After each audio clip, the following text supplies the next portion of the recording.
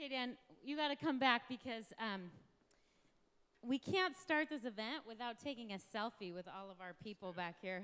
All right, so here we go. Are you ready? Oh, we're on Beauty Face. I hate this camera. Right here, you hold the microphone. Okay. All right, are you ready out there, people?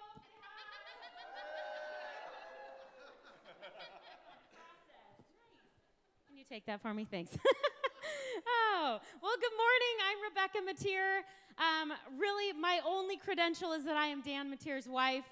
And so I went to his file cabinet and stole a sermon that he did a long time ago. It was really good. So anyways, my beard is itchy this morning. No, I'm kidding.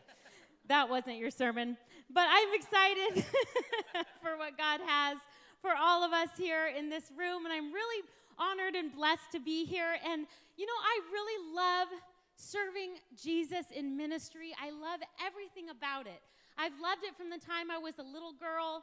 I love being here at these conferences. And there's so much about serving in ministry, whether it's vocationally or in a volunteer role, that is so, so rewarding. So rewarding.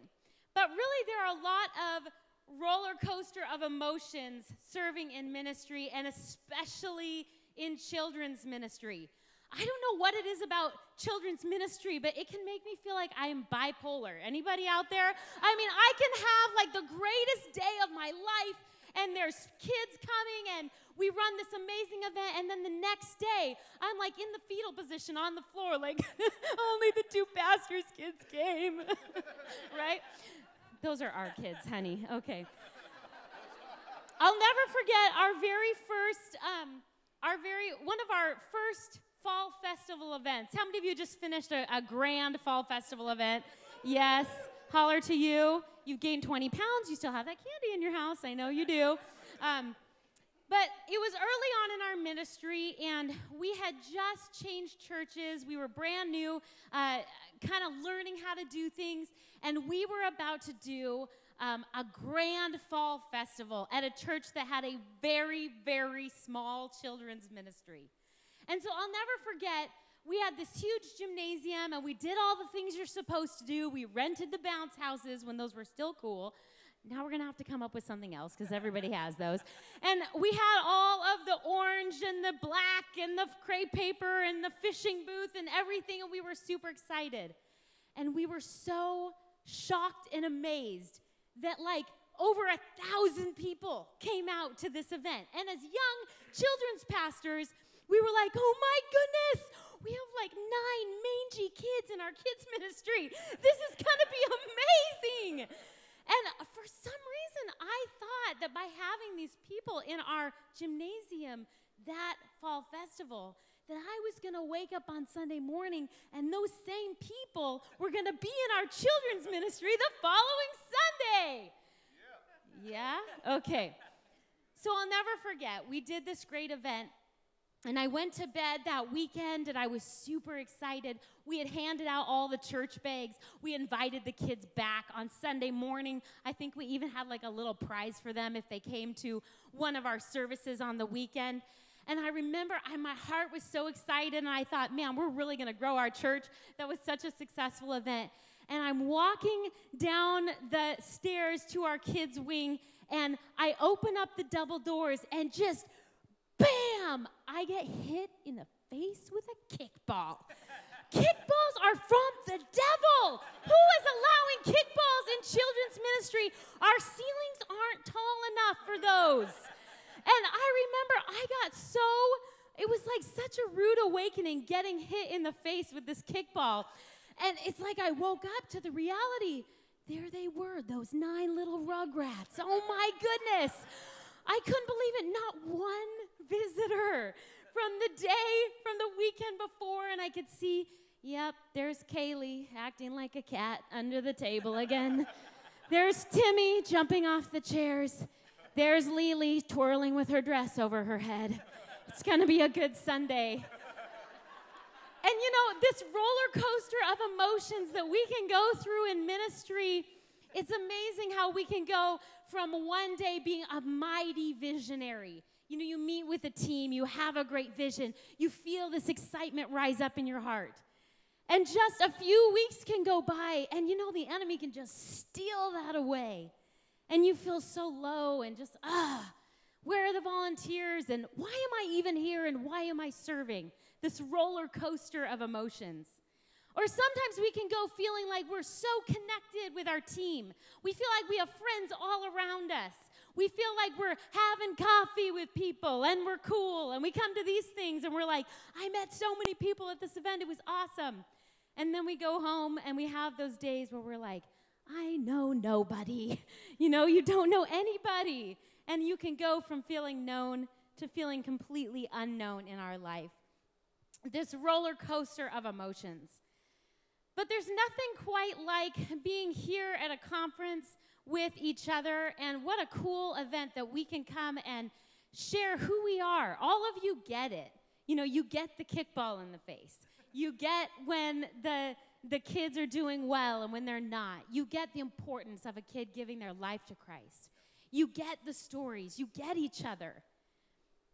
The problem, though, is we leave these conferences feeling encouraged, feeling built up in the Lord, and then we can go right back into a rut of feeling insecure and self-aware and feeling like, why am I here? Or like Al spoke about last night, feeling like I can't get to the calling that I feel like God has placed on my life. And we leave sometimes feeling like nobody really knows who we really are. Nobody knows who we really are. Sometimes when I come to these events, everybody knows my husband, Dan, but I can go to this conference or really any conference under the sun, and I immediately turn into a junior hire. I leave, and our conversation is, why didn't I give them my number? Man, I wish I had given somebody's number, or that I connected better with somebody, I don't know, you want to hang out on Facebook sometime, or never mind. I know you're busy, you have a lot of people. I kind of wish that we gave out yearbooks at these things so I could just nonchalantly be like, stay cool forever, call me sometime, bye. And actually, that's how I met my husband. I literally wrote my name in his yearbook and said, call me, stay cool forever. I think that's what I said. And he did call me, and we're married now. So yearbooks work, and you need to give somebody your phone number and tell them stay cool forever. So when Brent and the team asked me to come speak, they gave me this topic of staying connected and not doing ministry life alone. And I was thinking, I'm a liar. I'm connected only on Facebook, and that's a fake world. I'm sitting here with my kids, and I don't even hang out with anybody. And I wish that I could give you, 5 amazing steps of how to stay connected and not do ministry life alone. But the only thing that I can truly tell you this morning is speak from a deep revelation of what Jesus had spoken to me just a little while back that so revolutionized the way I saw not only myself, but the way I saw people when I would walk into a room kind of like this one. Secretly, I hate people. So these events are hard. I don't know about you, but I don't like needy people. Do you guys know the needy people when they walk in the room and they're going to have a conversation with you. And the worst thing is when you're somewhere and you've got plenty of time. It's like your day off. Has this ever happened when the phone rings and, oh my goodness, it's Patty, and you don't want to have a 2-hour conversation? So you're like, I'll get that later. So you go to swipe it, but you swipe the wrong way, and you realize you answer the call, and then you're like, oh, hi, oh, Patty. Oh, yeah, we talked 3 hours on Sunday. Yes. Oh, I have time for you right now. And you go on with the conversation, and inside you're just dying. You wish you could just hang up. You're telling your spouse, from the side. Liars. We're such liars, And we pretend that we want to be connected, but we have a fear of needy people, right? And sometimes I think to myself, maybe the reason it's difficult for me to have an honest friendship or connect with my team or connect in ministry on a real authentic level is because I don't want to be needy. You see, I hate being messy. I want to have it all together. You know, the jeans I'm wearing, they give a roll right now, and I don't like that. You know, honestly, sometimes, I want to be all put together and perfect, and I don't want to be needy. I just want to put my best foot forward and have people see the best of me, and that's why I'm addicted to Facebook. So that's what we're going to spend the rest of our time on this morning. No, I'm kidding. But we don't want to be needy, and we don't want to be messy, and in fact, we don't even want to be dependent on somebody else. We learn, of course, as we accept Jesus, that we're supposed to be dependent on Jesus, but, that kind of dependence, that's got to look different than it does in the body of Christ, right? But no. You see, even our world and our nation, of course, for other reasons, but we have an Independence Day, and we celebrate being independent. We celebrate being able to do it on your own and to rise up and be a good leader and lead a team. But don't need a team. Don't need anybody, right? We don't want to be dependent. We don't want to be needy. But God has designed us to be people who are deeply needy and deeply dependent, deep into our core. And sometimes I wonder if we despise the design of God. I want to read this psalm to you, Psalm 62, 5 through 9. It says this, I depend on God alone. I put my hope in him.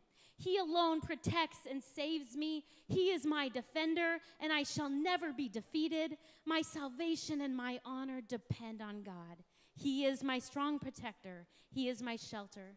Trust in God at all times, my people, and tell him all your troubles, for he is our refuge. Human beings are all like a puff of breath. Great and small alike are worthless. Put them on the scale, and they weigh nothing. They are lighter than a mere breath. That is our identity, to be deeply dependent on God, to be deeply in need of him, and to be in need of one another. I think that this fear sometimes of not wanting to connect with others comes from a misconstrued idea that we have as pastors, as leaders. Even when we get ordained as a minister, and even though this is very biblical and I do honor this, they come up to the front and they give you a shepherd's staff as a way of saying, you're about to go lead the flock. But I tell you what, you cannot be a shepherd until you are first and foremost a sheep. And let me tell you something about sheep. I lived in England my first year of university and went to Bible school there, and we lived in this castle on this farm with all of these sheep. And sheep are not cute. They're not the flannel graph, little white fluffy things with the pink ears. They're super gross. They sound like this. Right? Their eyes bug out of their heads, and their slobber gets in their hair, and it's all matted, and they reek. And this is who we are. Isn't that exciting? Messy, flawed, blah. Like you could just go around to your team when you make a stupid decision, or, go around to people when you are just having a difficult day. Or, instead of telling your husband the whole story, just say, he'll get it, But this is who we really are, needy and in need of a shepherd. And I think we've been confused, even as pastors and as leaders and as people who are leading other people, that I am a shepherd, and I am wearing a white robe, and I have the staff in hand. If you wear a white robe in secret, we can have counseling later. But honestly, who we are and who we will always be are sheep. And, it's funny for me to talk about sheep because I'm sure that you have given many lessons in your children's ministry about sheep at some time or another. But it wasn't until I was on vacation, and there was this day I was just feeling bitter in my spirit. I was annoyed with our family. Now, this was extended family, not you, babe. So annoyed with the family, and in my spirit, I was just stewing. And the Lord called me away for a little moment, and I went down to the river there. There was like this little dock, and I sat down, and I'm just kind of flipping in the Bible, and I come upon the 23rd Psalm. And so I begin to read it, and I'm like, the Lord is my shepherd, yada, yada, yada. And like, I totally pulled a Seinfeld. You can't yada, yada the 23rd Psalm, right? But I was like, I've read this so many times. I could quote this scripture as a pastor's daughter and a pastor's wife and being in ministry all of my life. What does the 23rd Psalm have to offer me except the Lord is my shepherd, I shall not be in want? And I began to read that scripture, and the Lord stopped me halfway through, and he said, what would this very passage look like if it were written down line by line with you not being a sheep? With you living your life the exact opposite and in the antithesis of the 23rd Psalm. And God began to do such a radical change in me that he would change me from the inside out. You see, before I can talk to you about being connected with other people in this room or in your churches or friends that are real authentic that you love and who know you, I can't talk to you about that until I talk to you about some deep-rooted issues that we have as human beings who don't want to be dependent and who say that we can do it on our own and don't want to look messy and flawed. So I want us to read the 23rd Psalm together, if you would. So I'm going to read that. And if you guys would, it's up here. It's kind of small, but you guys have memorized it. I already know that, so just kidding. You don't know it. Let's read it together, though, together. Here we go. The Lord is my shepherd. I shall not want. He makes me lie down in green pastures. He leads me beside still waters. He restores my soul. He leads me in paths of righteousness for his name's sake. Even though I walk through the valley of the shadow of death, I will fear no evil, for you are with me. Your rod and your staff, they comfort me. You prepare a table before me in the presence of my enemies. You anoint my head with oil. My cup overflows. Surely goodness and mercy shall follow me all the days of my life, and I will dwell in the house of the Lord forever. This entire scripture of who I really am, somebody in need of a shepherd, somebody in need of comfort, it said, that he would comfort me. Somebody in need of rest, somebody in need.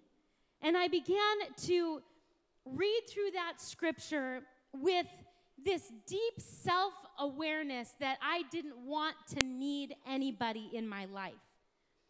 You see, in fact, throughout all of our ministry and just different times in my life, I have really struggled with anxiety. I come into a room and, it's just awkward, right? You're like, how you doing? How's your ministry going? You hope the conversation is short and sweet and to the point, and you get on with your life. And, sometimes I just have that anxious feeling, and then you finally get back to quiet where you can be you, and it's just like, But I remember when the Lord said to me this, and if you've ever heard me spoke before, you've heard me say this before because it was so life-changing for me, but that anxiety is the daughter of pride. You see, this is what happens. We love Jesus. We want to serve him. We're talented. You guys are cool people. You're doing awesome things. And we get to a point where we're walking in our own strength and we're pretty proud, and this is where the enemy takes on a completely different face in our life, and he says, good job. Way to go. You're doing awesome. And then all of a sudden, something goes wrong, and the bottom begins to fall out, and you go from feeling dependent, and I was feeling really good, and yeah, God, you were there, and I was high-fiving you, and now I'm not so sure, and I'm not qualified for this, and things aren't going well, and I'm struggling with my boss, and I'm feeling insecure, and all of a sudden fear starts to come in. And then when fear sets in, we keep trying to strive in our own ability, and wait, but I'm good enough, and it's okay, and fear comes in, and fear then gives birth to anxiety, and anxiety can really cripple a person in your life. And you may not have been crippled by that in your life, but you may be the product of living your life so much that you're just kind of, you're beyond anxiety to the point where you're numb now. And I wonder how many of you in this very room are doing ministry and you're doing life and you're serving Jesus and you're worshiping, and maybe you're like me and you've gone through a season, or you're in a season where you have zero emotion left. You don't feel anything for the Lord anymore. You're not passionate about his word. You've forgotten his love for you. And I'm wondering if you're standing there with the shepherd's staff in your own hand, and it's time for you to give that staff back to the Lord and say, God, I'm just a mess. Lord, forgive me of my pride. And I didn't realize that in a broken, needy place, the thing that I needed to do most was repent. And that didn't make sense to me. I thought, God, I'm the one that's depressed. I'm the one that's down. I'm the one that doesn't have any vision anymore. And I had to come to a place of repentance and say, Jesus, forgive me. God, I remember who I am as I read this 23rd Psalm. I'm somebody in need of a Savior. You see, that scripture says, he makes me lie down, and he leads me to quiet waters. And if you're a go-getter like me, you don't want to lay down, and there's no time for quiet waters. We're busy, and we got lots to do. It says that he's going to restore us. Well, we don't have time to be restored. That's for messed up people who need counseling. But I've got God. I'm good, right? I don't need to be restored. I'm in the business of helping other people get restored. And we live out these lives of independence in our lives, and this was my attitude in my life. Until that day, when the Lord began to take me through that 23rd Psalm, recognizing my independence, my unwillingness to need anybody truly, to not be able to be connected in ministry, and in fact, it was easier for me to do ministry alone. And so this is what my life looked like. And I'm going to read to you what the Lord had put on my heart that day. It is the complete antithesis of the 23rd Psalm. And I wonder if there will be a line in here that would resonate with you, and unfortunately, it was every line in this for me. So here I go, the antithesis of the 23rd Psalm. I am my own caretaker. I can never provide enough, and I am always in need. I lie down as if on an anthill, and I am overwhelmed. I lead myself into chaos, and my life is chaotic. I am frail and broken, and there is little hope of healing. My soul has become calloused. I stand paralyzed on a lonely path, although nobody knows it. I am exhausted by my own insecurity because my thoughts are consumed with self. I am walking in the middle of disaster, and I see no way out. I have made my home in the valley of death, and I am at a constant funeral over the losses in my life. I am fearful and worried. I am rejected, abandoned, and powerless. No one is with me, even when they say they are. I am at a table surrounded by the enemy, and I am soul-sick from his torment. Shame is poured out over my head, and I wear uselessness like a crown of weeds. My cup is empty, and I am always drained. I live with a constant void. Calamity, frustration, and misunderstanding are the imprints I seem to leave with people. Emptiness follows my every step. I am trapped in a spinning cycle of self-focus, and at the house of God, I peer through the window like an orphan who is not invited in. You see, that day was a real wake-up call for me. That the reason that I couldn't do what Brent had asked me to do is speak on staying connected with people and thriving in relationships and not doing ministry life alone was for this very reason. Because I didn't want to be needy. I didn't want to be messy. I mean, isn't that what the Christian life is after all? You know, we accept Jesus and we have this great victory in our lives and we're never messy again. No, that's not it, right? You know that. But really, truly accepting this place. And the Lord allowed me to write a book about this. It's called The Fruit of Where I Dwell. And I remember that it wasn't till the very end of writing, and this is actually not too long ago, I was writing at the very end, and there was a reflection page in there, and I was kind of going through some edits, and it said, take a minute just to visualize Jesus as your shepherd. And so I closed my eyes, and I remember I was rushing out because there was like a Bible study that morning, and And I closed my eyes, and I could see the sheep like bounding around. And I'm looking kind of all over in my head, but I couldn't see the shepherd. And then all of a sudden it dawned on me, oh my gosh, Lord, I'm the shepherd. I've been the shepherd of my own life all this time, and I'm afraid to be a sheep. I don't like sheep. They're ugly and messy, and I never wanted to be a sheep. I only ever wanted to be a shepherd. I honored that position, and I wanted to lead people, and I wanted people to follow me. And as embarrassing as it was, yes, I wanted them to follow Christ, but follow me first, right? The sickness of my soul that day.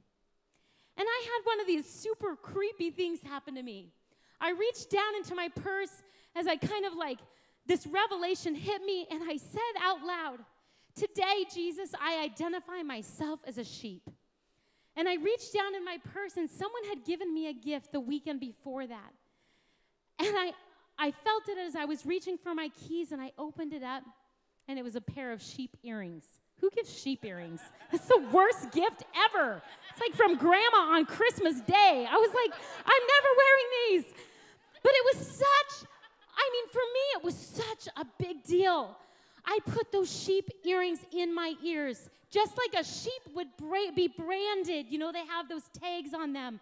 And I said, Jesus, today I identify myself as a sheep in need. And if my eyes are bugging out of my head, so be it. Blah, blah, blah. That's who I am. And I remember I went to Bible study that morning, and the lady who was leading Bible study is an artist. In fact, a lot of her art is at Costco and on the tins and everything, and she's a brilliant artist. And I was walking down the hallway to use her restroom, and her art room door was open, and right in front of me on that easel was the truest version of a sheep's head you could possibly imagine painted on canvas. And she heard me kind of gasp down the hallway. I was like, ah, right? There I am. You drew my portrait. I mean, it was true. It was like the sheep eyes and the matted hair and the tongue and everything. And I said, what in the world is this doing here? And why am I wearing sheep earrings? And I need help, right? And so she said, oh, yeah, really weird. Some people wanted some pillows in Texas with a sheep on it. So I just finished that. And I began to tell her the story, and that today I identify myself as a sheep. And she took her original painting off of that easel, and she handed it to me and said, this is for you. And really, in my life and ministry, this was a catalyst for me to be able to see other people and see myself for who I really am. Messy and needy and belonging to a good shepherd. I wrote this that morning as I realized that I didn't want to be a sheep, and I think we have a slide of it. It starts with, I don't like sheep. But this is what I wrote. I don't like sheep. I don't like that they look ugly when they are sheared and that their eyes bug out of their heads. I don't like the way they eat. Their chewing of the cud is disgusting to me. Me, a sheep. You, a you. And yet Jesus draws these sheep into their destination. He brings them into green pastures. They enjoy the luxury of the land. They thrive in their surroundings. They follow easily. They live in community, learning from one another. They stay close to the shepherd. They run away from the sound of wolves. They enjoy one another. They live in protection, provision, and security. They accept their identity. They listen well. They depend with ease. And the peace they have is desirable to me. Me, a sheep. You, a you. You see, in order for you and I to be able to connect with anybody on any kind of an authentic level, we have to recognize that the people that sit right now, shoulder to shoulder with you, are just as much in need of any help as you could ever be. And I don't want you to disregard the cool people that stand up here leading in worship. Beautiful people who are talented also know what it's like to be a sheep. And some of the people that maybe, I'm not saying I judge you, sorry. But you know what I mean? We judge people by how talented they are and how beautiful, and it's a little bit like Punchinello, if you know the story. And I just want us to take a good look at who we really are, and I want us to recognize that the person that you sit shoulder to shoulder with might be in some of the deepest pain of their life, and you have no idea. Some of you are walking through identical crisis in your life. Some of you are walking through great joys, and you need somebody to share that with also in your life. I had another life-changing moment as it relates to this. I was headed to an event to speak, and I was so anxious, as I always would get, and I was driving, and I'm singing in the car, and I'm praying out loud, and I'm asking for God's anointing, and my hands are kind of shaking on the wheel. I can feel my stomach in knots, and I just thought that was par for the course. That's just how people feel when they get up to public speak, right? The two worst fears in the world, death and public speaking. And I thought, well, that's just it, right? This is a normal reaction to speaking in front of peers, right? And the Lord said this to me as I'm praying for anointing and praying for peace and asking him to take all the stomach sickness away, that I wouldn't throw up on the stage and I wouldn't look ridiculous and they wouldn't regret inviting me to come. And the Lord said this to me: quit looking for the head table. That's all he said. Quit looking for the head table. And as I pondered that in my spirit, I recognized that every time I go to speak somewhere, or every time we go to lead somewhere, we're always looking over our shoulder for that one important person who's going to pat us on the shoulder and give us an accolade. And I don't know about you, but I had a terrible habit of people coming up to me, and I know you've been the recipient of this, where you're trying to say hi to somebody, and they're not even looking at you. They give you one glance and go, hi, yeah, ha, ha, ha, and they're waving at other people, right? And they're not even seeing you at all. Have you ever had that happen to you? That happens a lot, because we're distracted people. But the Lord said, quit looking for the head table. You see, the head table is the place where all the special people sit, where you hope you'll belong someday, or maybe you already do belong there. It's the one that's reserved special seating. It's the front row here, right? The place where we don't always feel like we belong, but we desire to belong. And the Lord said to me, I want you to go into that center, that church, and the very first person you see, without judgment, I don't care if she's dressed to the nines or if she's wearing a Winnie the Pooh jacket with a perm, whoever it is, I want you to reach out and love her and really listen. And so I walked in that day, and I saw one person, and the Lord said, that's all you get. You don't get to know everybody in the room. You don't get to be a busy bee and meet everybody and be so glad that they invited you because you met 1,000 people, but you left empty. He said, you get to meet one. So I went in that day with just a knowing that Jesus was speaking to me, and I met this beautiful woman, and we sat down together, and she didn't know who I was, and I didn't know who I was.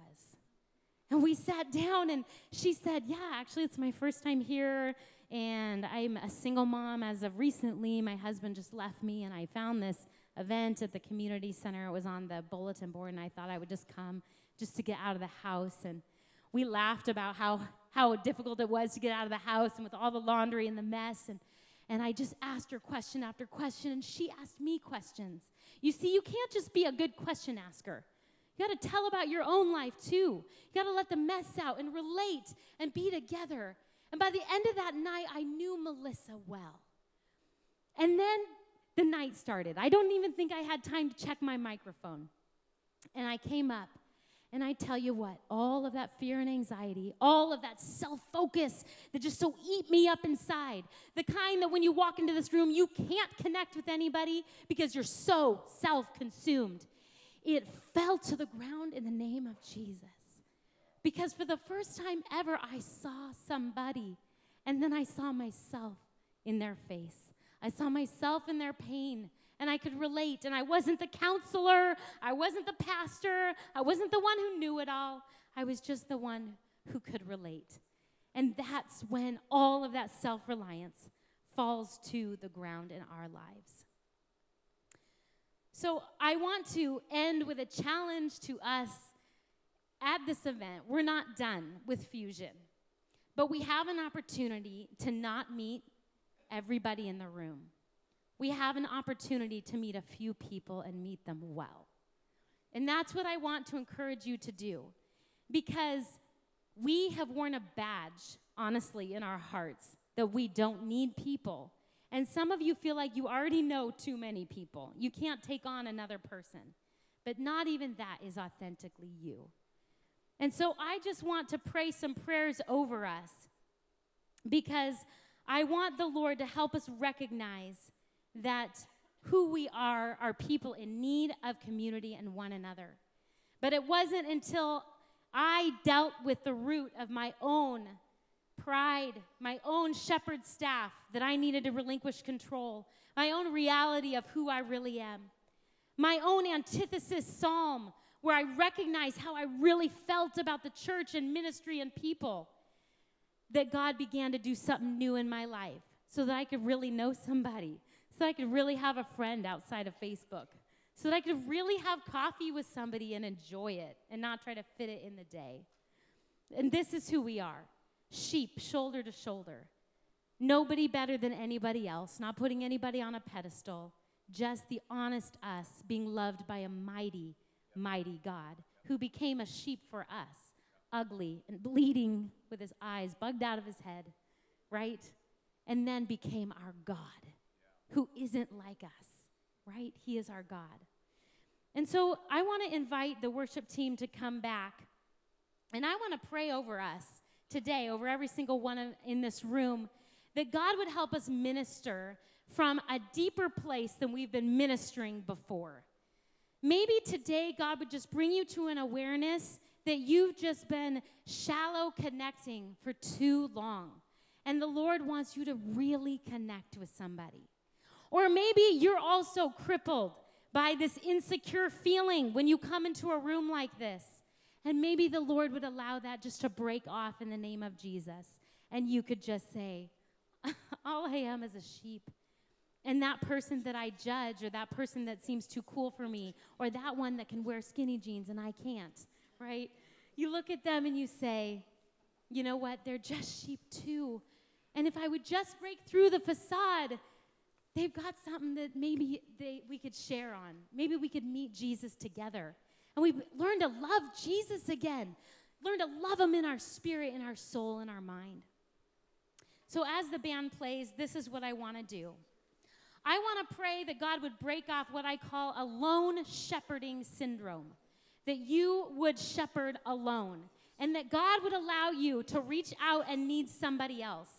To appreciate your team on a whole new level. To really need them and lead them as a sheep to a shepherd, that you are all that together. So I'm wondering if everyone in this room would just stand to their feet, because I want to pray a prayer of blessing and anointing, that each and every one of you would minister from a place that maybe you've been lacking. And for those of you who have felt so numb in your spirit, and you're tired of doing the job you're doing, but you can't tell anybody that, or otherwise you'll lose your job, right? Maybe today's a divine appointment for you. That Jesus would bring your spirit back to life. That you would recognize the love of Jesus. That he is our shepherd, leading us to quiet places and filling our cup. That he is the God who gives and gives. And he's not a taking God, like maybe some of us have known him to be. So I'm just going to pray a prayer of blessing over these places in your life and ask that God would help you to really minister from the depth of who you know yourself to be. And that it would be a new season of being able to minister on a whole new level as you quit looking over your shoulder and quit looking for the head table and start doing ministry the way Jesus did it. Really, truly, all about sheep. So, Jesus, I love you, God. Lord, and I stand up here as somebody who has been so confused. Lord, that I have honored above all else this idea that I was a shepherd, and God, I forgot to recognize myself as a sheep. And today I pray over your people in this room. I pray, Jesus, that we would begin to identify ourselves as sheep truly, and that there wouldn't be shame in that. But Lord, we would begin to minister more effectively than we've ever ministered before. God, I pray that we would truly be known, Lord, and in children's ministry where it's so easy to hide, so easy to know the kids but not be known. I pray, Jesus, that this group of people, myself included, would be known better than we've ever been known before, that we would know one another and love one another and see you for who you are today. God, I pray that you would heal us from the deepest place of our need this morning. And God, we thank you for the freedom that comes by recognizing who we really are. And God, we repent this morning. Forgive us, Lord, for holding on to that shepherd's staff, for trying to control it all. And God, we just say, you are the shepherd, Lord, and we need one another in this community. We rejoice in your design. Forgive us for despising it, Jesus. We thank you for the work you're doing, and we worship you now. In Jesus' name. Let's just worship the Lord together this morning.